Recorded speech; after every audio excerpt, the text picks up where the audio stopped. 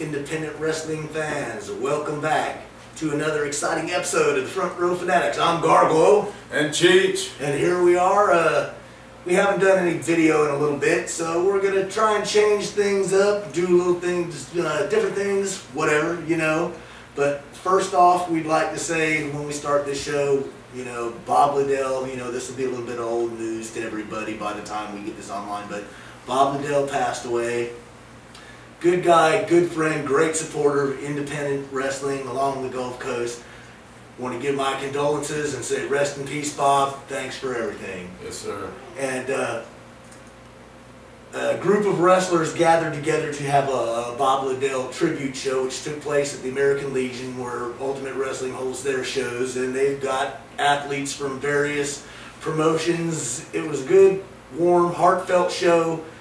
People had fun, despite the somber atmosphere. Brought a lot of guys together that haven't seen each other in a while, or maybe worked with each other in quite a while. So it was a good way for everybody to pay their respects to Bob Liddell and put on a great show. From what we're saying here, I wasn't actually at the show, but Gargoyle was able to make it, and Calvin was able to make it, PainLord. And from what I hear, it was a great event, right? I had a really good time. All things considered, when you have these sorts of tribute shows, you never know what's going to happen, because you don't know all these people that could be close personal friends of the guy, how their emotions are when they perform doing the show. But the crowd was into it. Guys worked. You could tell they gave a little bit extra and all that.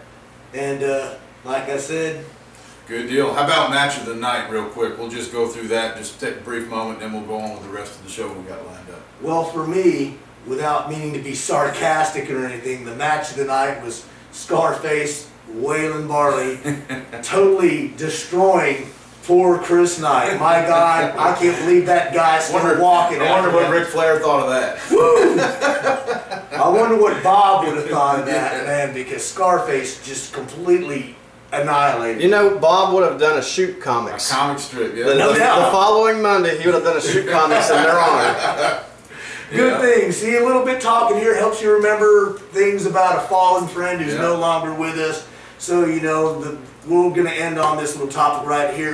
Rest in peace, Bob. Thanks for all your contributions to the Gulf Coast indie scene. And now we're going to roll on to another show from another promotion around here. Cheech, what are we going to talk about now? Let's talk about CSW that we all went to on May 28th at the House of Hardcore. Sweet, sweet. It was the Iron Trinity Tournament. Right. Yeah. It was basically a lineup of 6-man tags. I don't remember the point system off the top of my head. Right, you'd get, say, like 5 for a knockout, 4 for a submission, 3 for a pinfall, 1 for a count out, 2 for knockout. Various ways to accumulate score, so even if you were pinned in the match, your team could still win by other forms of scoring, by submission whatsoever, knocking out or whatever.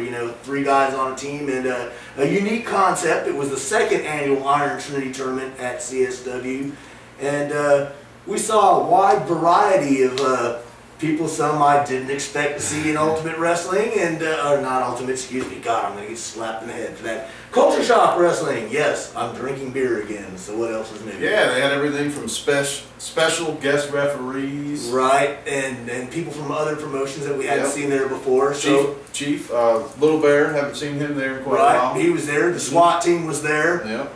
Buddha Bushido popped up, and never expected to see him in Mossy Head. Yeah, that was a little surprise by me. Of all places, but a unique format, pitting people together, and Yeah. The Nelsonizer, he was there. He didn't have any DVDs this time, though, did he? No, sad to say, but that really makes me mad, because I know the Nelsonizer would whoop Victor Cruz ass, I know, man. The $1,000 Make Crew Bleed Challenge still hasn't bled, and it was versus a wall of muscle. Yes, I'm telling you, Nelsonizer is thick. He has a good look. A newcomer on the Gulf Coast here, Gulf Coast scene here. He's wrestled a little bit, I believe, for Culture Shock, IPW, New Heights, maybe over in Panama City, I think. The AOA show that they had once a year. So good guy, good look, good physique. Haven't seen him in enough matches yet. With someone that I think that could bring out the best in him. Exactly. So I'm eagerly looking forward. Maybe we could see a Cameron Frost versus a Nelson Island coming up soon. Who knows? Or maybe they'd really let him put him in that full Nelson Island and squish Victor Cruz's head like the festering pimple that it is. And Crew, tell your mom to stop sneaking up behind me and smacking me in the head when I'm yelling, make Crew bleed. If you don't have enough testicular fortitude, cojones, nuts, whatever, to deal with me, keep your mama out of it. Now, the winner of the kind of speed right through it, if you will, if you find something you want to stick in here, but the Crusade actually ended up taking the win of the tournament, right? No, I'm sorry. It was the elite, not Team Elite, but the elite. Yeah, they ended up taking the win. I'm sorry, guys. That's all right. Hey, it's all good. You know, various teams were thrown together in this format. Some, such as the Crusade and the Elite, were regular tag team partners. You had some teams like the Onyx getting Tim Haney thrown in with them. Then you had Initial Shock and some other people teaming up against Californication. Yeah. So some were more prepared for it. Yes. Doug Pitt got in there. Some were more prepared for being a tag team format than others. But all in all, it was an entertaining show. The Elite getting the victory at the end, becoming the winners of the second annual CSW Iron Trinity Tournament.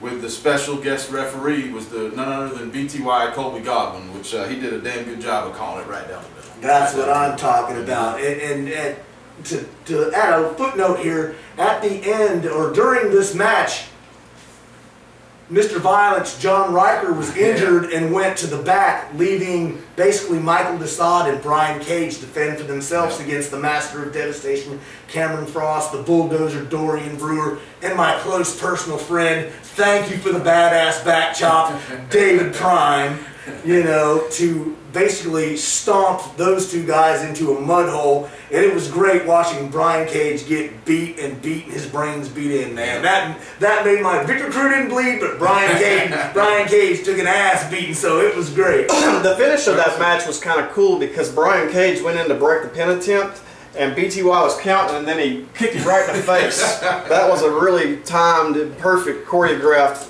finish right there, and I think I even missed it on my camcorder, but anyway, we all saw it live. That was, come on, that was just a leg cramp, you know, from BTY running around that ring with the action all over the House of Hardcore, man. He just had a momentary leg cramp, and unfortunately, you know, Cage had to be there, man, you know, what can I say? So, and then after the match was over, the symbol of violence, Mr. Violence, John Riker, was coming out, and Brian Cage proceeded to browbeat Riker about where were you? You left us hanging and everything, you know. And he's like, I'm injured, because you could see his arm was just hanging like a limp, wet noodle, you know. He couldn't have been able to be much help to him, in my personal opinion. I've watched Riker wrestle a lot, and it takes a lot for him not to be in that ring. It must have hurt, because he can take pain. There's no doubt about that. So with that being said, he's out there pleading his case to Cage and Desaad, when out of the back comes Mr. ESP Mike Fresca there and jumps Riker from behind, and then the Crusade commences the beatdown on Mr. Violence, John Riker. Which they're going to pay for that. Oh, I hear you. Just a matter of time. So Mike Fresca has now joined the Crusade. Right. And I don't actually have a date for the next show coming up, but there will not be a show in June for CSW. It's the last weekend in July. Last weekend in July, which right now we don't have a calendar in front of us. So, but check out GulfCoastWrestling.com, GulfCoastWrestlingNews.com. Either one will get you to the site, and we'll have it for sure, and we can check it out with you. Calendars, posters, whatsoever to promote all the independent wrestling shows on that. Now, we sat here and we watched the show. What was your favorite match of the Iron Trinity Tournament? My favorite match would probably have to be the final one, unfortunately. The Crusade versus the Elite, with Elite taking the win, and Colby Godwin added even something special to that match. So that would be my match of the night. Cool. Great minds think alike, I guess, because that was my favorite match of the night. And the cherry on top of the sundae was watching Brian Cage get the beat down, man. So it doesn't get any better than that. PainLord, what do you think? I'm going to go different. For the entertainment aspect, my match of the night was the Onyx and Tim Haney versus, I'm not sure who it was. They wrestled SWAT Team and Chief Little Bear. SWAT Team and Chief Little. That was my match of the night. It was very entertaining, a lot of excitement. My second favorite match of the night Sadly, it didn't have very much crowd participation. It was Fresca versus Cameron Thomas.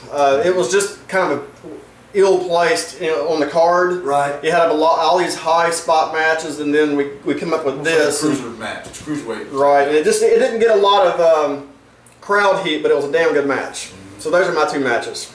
Sweet, sweet. And the only other thing I can say, sooner or later, somebody's got to make Victor Crew bleed. Yeah. So, you know. Yeah. Crusade, look out, because I think you made the last Saturday in July is July 30th. Saturday, July 30th, House of Hardcore, Highway 90 in Mossy Head, Florida. Culture Shock Wrestling. Be there. Support the wildest promotion in the Gulf Coast, See what the House of Hardcore is all about. So with that being said, we're going to take a short break right here. I need a fresh beer. Cheech is going to regather his thoughts, and then we're going to see where the night will take us. Check out a word from our sponsor. Ladies and gentlemen, here I stand in front of A Classic Traditional Tattoo Parlor. This man here has helped me out more times than anybody else on my show. Pat here, he owns this tattoo shop here at 567 South Main Street. If you need any kind of tattoos done, come see Big Pat. He does great work. I've seen it myself. He's also got another guy here named Teron who does great work also. Like I said, 567 South Main Street. Come see this man, Big Pat. All right, Gulf Coast independent wrestling fans, welcome back to the Front Row Fanatics. I'm Gargoyle. And Cheech. And we're talking about a lot of various wrestling promotions and shows here that we've attended recently. On the Gulf Coast. Absolutely, where we all live. Work and all that other stuff. So right now we're going to talk about Ultimate Wrestling, their last show that took place on, what was it, the 4th? The 6th. 6th? Saturday. Sure? Last Saturday was the 6th, right? No, man. It's the 4th. Look at your technological device there, man. I'm Right about that. Last Saturday was the 4th. Oh, bam. He told me the date. Confusion in the data sharing amongst the Front Row Fanatics here. So anyway, the last Ultimate Wrestling show. On the 4th, On at the 4th. the American Legion American Legion Hall, Post 33. Whatever, 33. That's our first Ultimate show in a little bit. Yes. I don't know exactly, but enough. And I'm glad I went. Me too, man. You know, over the course of time, as Front Row Fanatics has been going, there's been people saying, oh, you're biased towards one promotion or another and through certain circumstances. And for a while, we were very content heavy on Ultimate Wrestling. At that time, they had a great thing going on, the product going, made you want to be there.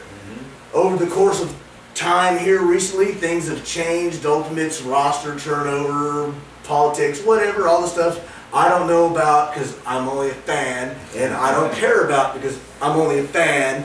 You know, things have changed. Ultimate went, you know, they're going through some, what's the word I want to see? Growth spurts. Growth spurts. But you're not just a fan. You're trying to get into the back. This is the rumors we get. You're trying to get into the back with those guys.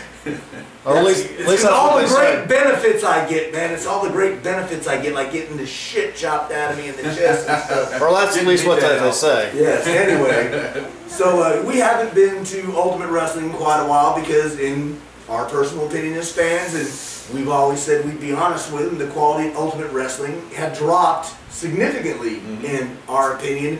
So we started attending some other shows so we could have some credibility in saying we covered the whole Gulf Coast.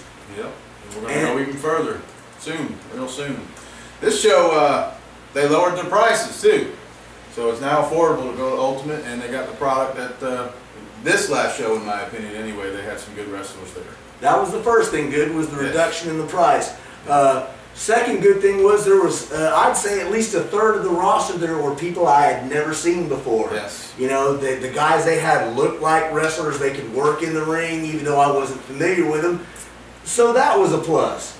You know, like I said, I really had a fun time, and I emphasize the word fun time at this Ultimate show. Now, was it the highest quality of technical wrestling or anything like that? No. It was a good combination of a lot of different things. Veteran wrestlers, young wrestlers, you know, to give the fans an entertaining show. And I enjoyed it, and I, like you, am glad that I went to check out this last Ultimate Wrestling show.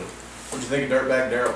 Dirtbag Daryl is the bomb, baby. Dirtbag Daryl is the bomb. I got some of those these nuts. That was great, you know. And a lot of people will look at some of the videos from this show and they'll say, God, there wasn't nobody there at Ultimate. Now, granted, it was not a large crowd, but the majority of the crowd was sitting where we were, behind the camera. That's why when you watch the videos, the noise is loud because we were all there. So, I mean, like I said, for an Ultimate Wrestling show, the crowd was small, but they were very vocal and they had a good time. Yes. You know, so. And if they keep doing what they're doing and making it work, we'll put fans will be back in those seats and they'll come and check this out. And we're going to have some really good competition on the Gulf Coast in professional wrestling, independent professional wrestling. Competition is good. Yes, Competition is good. I think the quality's, I don't know, maybe we can get out of the shiznits, is that what it is? Yeah, I don't think so. We'll always be the shiznits, baby, but, you know, hopefully we'll get some good competition going back, you know, amongst the independent promotions and doing it professionally, please, man, you know. This area has a bad reputation, but, you know, you see some rising, some falling, but as I said, as we were speaking about Ultimate, glad that I went, enjoyed myself, plan on going back soon, not maybe at the immediate next Ultimate shows. We're trying to spread ourselves truly across the Gulf Coast and getting a little bit of each promotion as best we can with work schedules and personal things, you know, some exposure. So, you know, had a great time at Ultimate. Glad I went. Dirtbag Daryl kicked ass, you know, I mean, so. What'd you think of Soldier and Cameron Barnes, that first match that started the evening? That was a good match to get the crowd pumped up, you know, because we sat there and we kept looking at the clock. The show started a little bit late, you know, for various reasons, maybe hoping the crowd would fill up a little more, or whatever, you know, we're being honest here.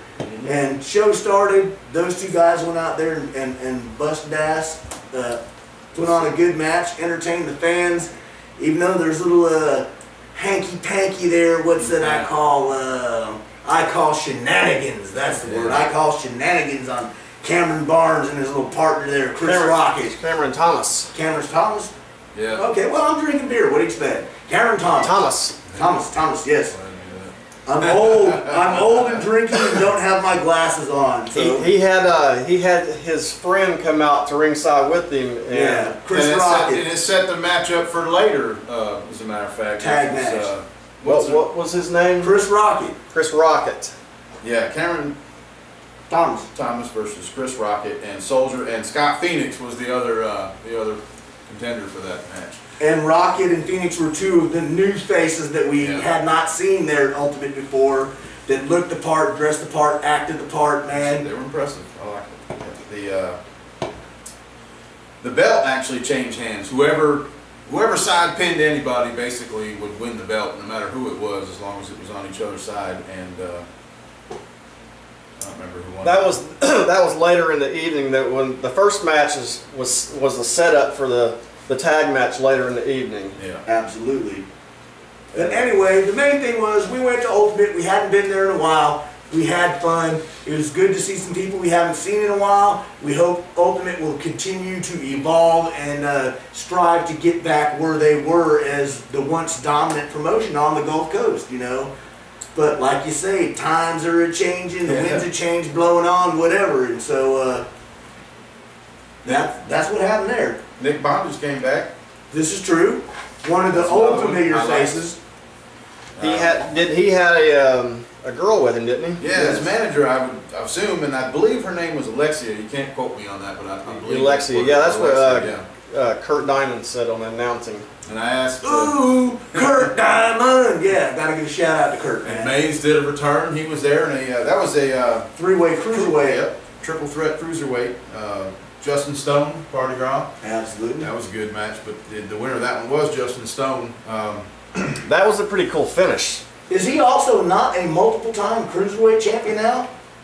Stone? Yes. Yeah, him and Mays are. Yeah, hey there, Mays. Mays would have been 3-time, right? Yes. Yeah. So now you have been tied by the Party Gras, Justin Stone, and don't you ever take a hideous picture like you did that way. Those medical bills from my therapist, They are coming your way in the mail, baby. Can you show them the pose that he took? Oh no! That is beneath the gargoyle. I don't roll that way. Beneath you, okay. Yeah. All right, let's talk about the finish of the match. That three-way cruiser. Well, you know, they were all wadded up and rumbling, bumbling, stumbling, and all that, and grappling. And now he's gonna make me think here for a second. Gosh. Let's say, let's see. You thought Mays thought he had Stone in a submission, Right. which he did, but Stone was laying over bondage for the referee decision on a 3-count fall. He thought he won, but he didn't win, and Mays thought he won, right? Yes. And then Stone actually ended up winning the belt, Making him a multiple cruiserweight champion. Glad you figured that one out because I was lost. All I remember is Justin Stone won the cruiserweight title. I thought it was a pretty creative finish. I liked it. Yes. that was a really good match. Refreshing from a lot of things that you've seen, you know, for finishes in the indie scene. So, And a lot of you know you can check the match out if you missed it. It's on GulfCoastWrestlingNews.com, full video. Check it out. It's all there for you. And which one do you want to talk about next? any of these shows that we review, you'll be able to see videos on the website. So, GulfCoastWrestling.com. Yes. GulfCoastWrestlingNews.com. Either one. all of them, yeah. We also had Ricky Rocket, who I haven't actually seen him at Ultimate yet. That was my first time seeing him at Ultimate. Used to seeing him over there at APW. He went against Omega. It's a number 1 contender for the UW Champ belt that evening versus none other than Death Row. I feel sorry for one of those. What'd you think of that match? That match was actually had a crazy beginning with Bobby Doll coming out with Omega, and you had Chief Iron Claw. Chief Iron Claw come out of the crowd to basically be the enforcer for The Rocket. Yeah. What do you think about that? That was a pretty good highlight match of the evening. I thought the whole round. Sure, you know, it starts setting up some storylines where hopefully, you know, that'll build for the title in the future, but I didn't care for the finish that much myself.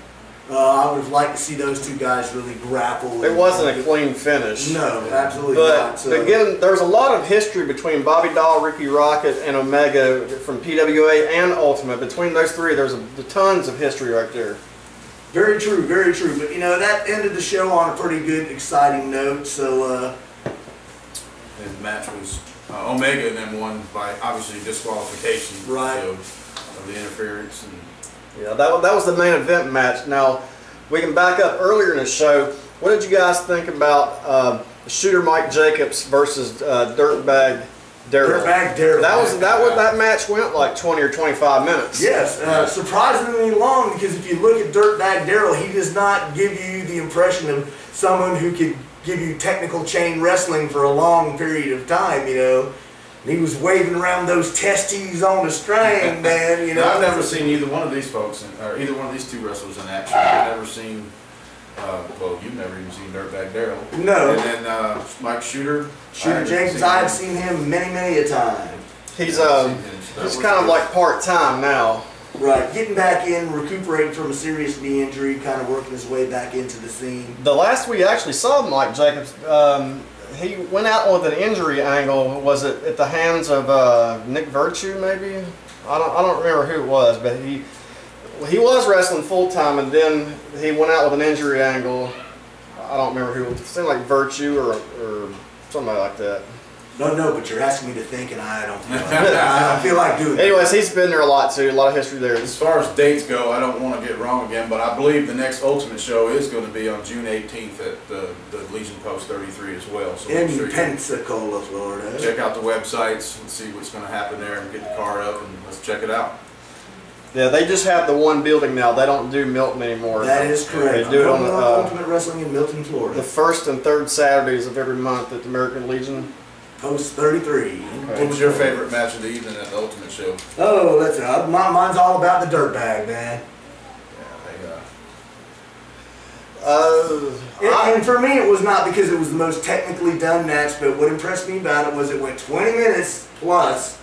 Yeah. And with Shooter Mike Jacobs, who is a technical wrestler, recovering from that serious knee injury, against the unorthodox style of Dirtbag Daryl and D's nuts, man. You know, I mean, the crowd was into that match. That was the most, to me, the crowd was most into that match out of all of them in the show. So.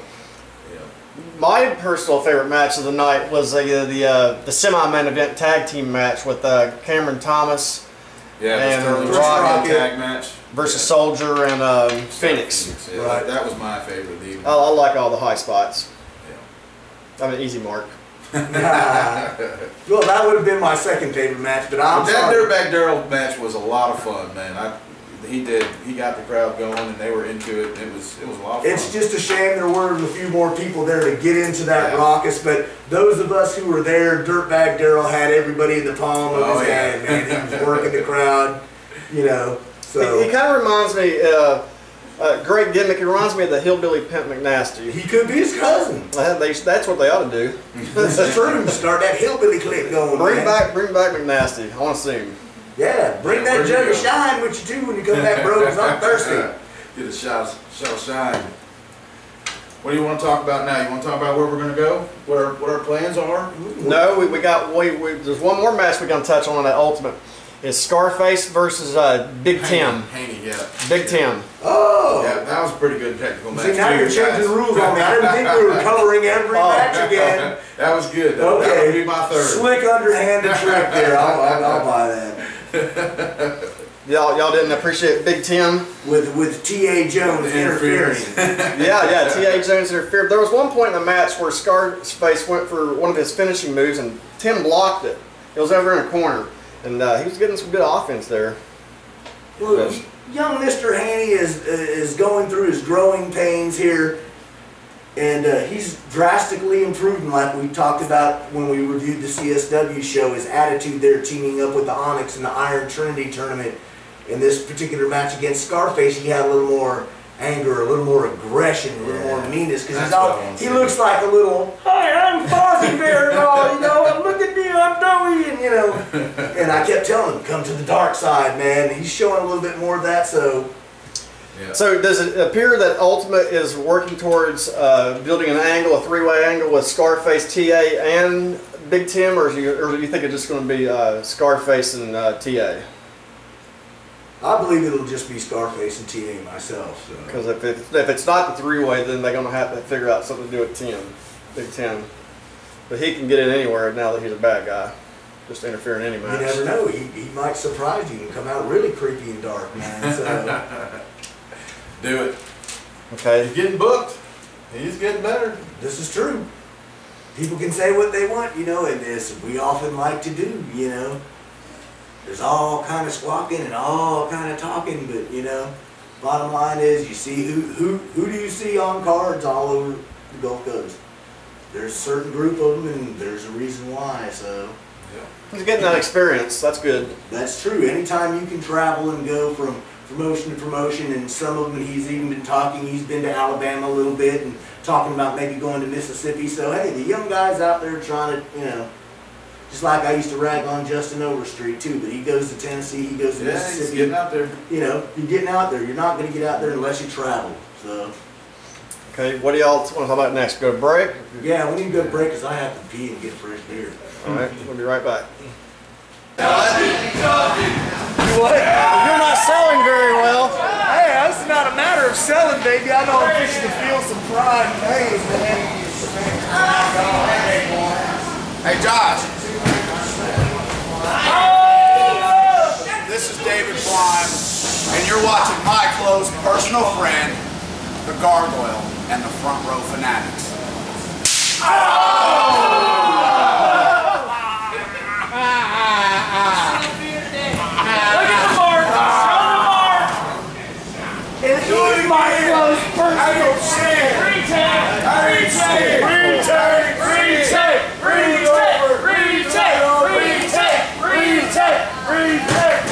Alright, Gulf Coast independent wrestling fans, welcome back to the Front Row Fanatics, Gargoyle, Cheech. and here we are, we're hanging out. We've been talking about various topics, shows, and promotions over the last period of time. Right now we're going to list some upcoming dates for shows in areas near you by the time this gets up, so if we don't list your show, it's a time thing, not a snub thing. So we'll start with June 18th, WIW, Panama City, Florida, at the Boys and Girls Club.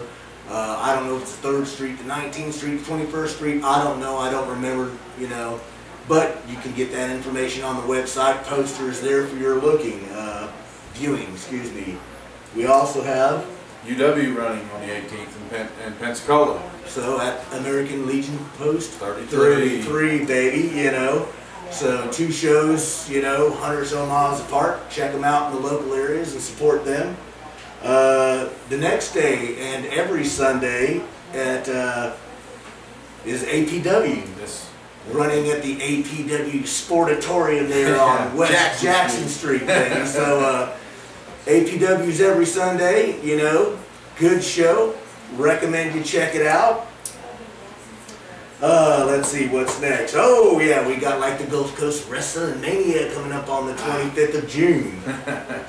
SWA, Southern Wrestling Alliance, baby. That's going to be the one right there. That is Fantasy Run show. That's on Saturday, June 25th, you said, right? Right, at the Crestview National Guard Armory, you can see 7-time World Tag Team Champions, the Road Dogg, and the badass Billy Gunn. They are the New Age Outlaws. Y'all did a video on that a couple weeks ago. Yes, we did, which is also available for your viewing pleasure at GulfCoastWrestling.com. Check it out. Stacked card. You don't want to miss this one. Make sure you're there. WWE recently inducted into the WWE Hall of Fame. Yes, sir. Bullet Bob Armstrong, who I've personally taken a chop from, baby, and Bullet still got it going on. Yes. July. The WIW is at the 19th Street Boys Club. 19th Street Boys Club. Thank you, Calvin. Appreciate your technical expertise in retrieving that important information for us poor buffoons. Coming up July 2nd is the IPW show, and that is on a Saturday in New Brockton. If you haven't checked that one out, that one's worthwhile checking out as well. And the same day, Ultimate will be running in Pensacola, American Legion Post 33 once again. They are running twice a month. So. Pensacola. No more Milton, no more Pit of the South shows. Yes, the sweat got squeezed out of there, they're done, man. So, and last but certainly not least, on July 9th, in Panama City, Florida. Quick, Calvin, tell me which place it might be the same location. It's the same one. 19th Street? Yes. At the 19th Street Boys and Girls Club in Panama City.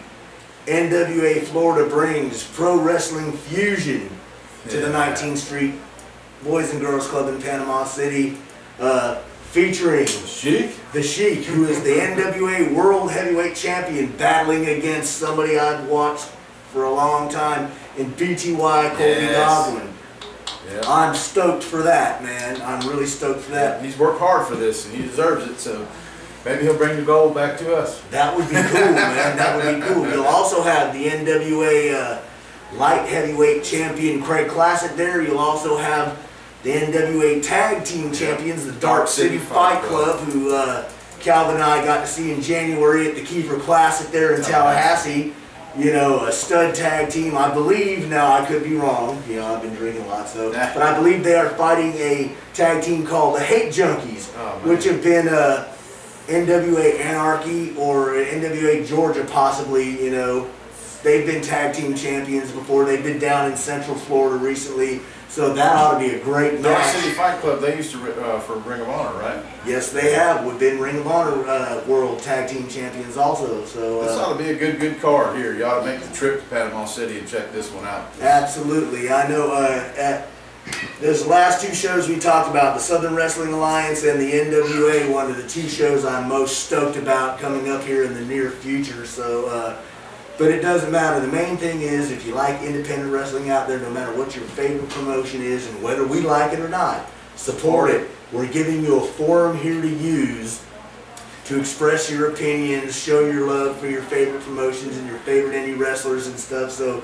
please take advantage of it. We welcome you. We are not biased. We may not always agree with your opinions or what you say, but you can feel free to post them here without being censored, as long as you keep a small amount of decorum, because remember, there could be children that can get an account and watch. So, you know, I myself even have to work on my dropping F-bombs and some other things. So, you know, keep those thoughts in mind. Let's mention about SAPW and Loxley. We're trying to find. Last I heard, they canceled their show, which would be tonight. Yeah. by the Yeah, time, usually which will be a on week or Friday. so by the time this video gets up. But you know, heard any specifics on that. Just that they canceled their show. We need the promoters of that show to contact GulfCoastWrestling.com. Yes, let us know what's going on. Get your posters up and let's. Yeah, we're giving you access. And hey, Dwayne, man. AWF Mobile, Dwayne. That's right. Return your email or Calvin's going to get mad at you, man. Come on now. We'll love. Yes, we'd love to show AWF some love too. Yeah, so. we need to get AWF promoted back on Gulf Coast Wrestling again. Absolutely. And CSW is going to be running again in July. They're not going to run in June, but they are going to run in July. We're just not sure of an exact date yet. There's 5 Saturdays in July. It's either going to be on the 23rd or 30th. They usually pick the last Saturday of the month, but being that they missed June, they might go with the 23rd. They have done in the past. We don't know yet. It's still up in the air. By the next show. As soon as we get that information, we'll pass it on to all the hardcore hellions, the fans of CSW there in the House of Hardcore. Anything else you feel like talking about?